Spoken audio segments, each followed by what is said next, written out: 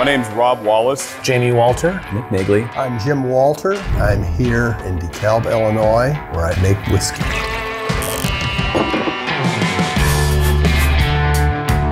The thing that makes Whiskey Acres really unique is that we do everything ourselves. We are one of the few estate distilleries in the world.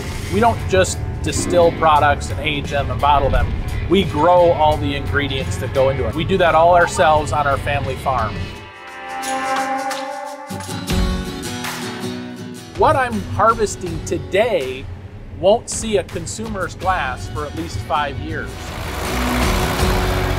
Periodically next to us, a tractor and a blue cart pull up alongside of us. We call that the grain cart. His job is to shuttle the grain from me back to the ends of the field.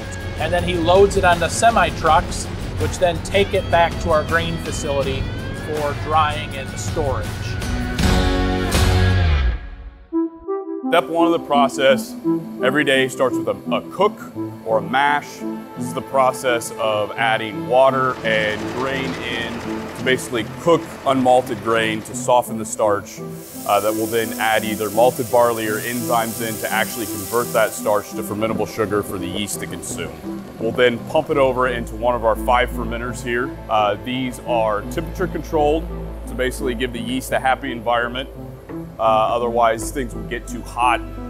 So when the yeast start consuming the sugar, it produces ethanol, CO2, heat, and all the flavor compounds that actually go into giving you the aroma and the flavor of the finished product.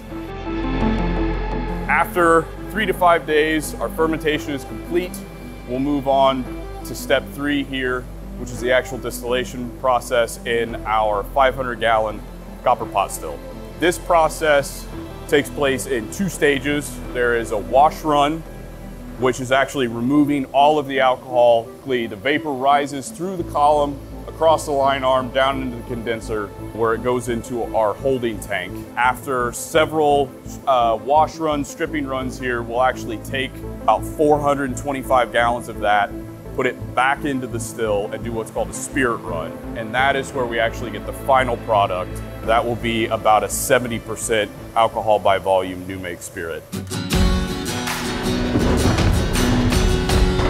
So after distillation, we collect a week's worth of distillate to go into a barrel. All of your color comes from the barrel.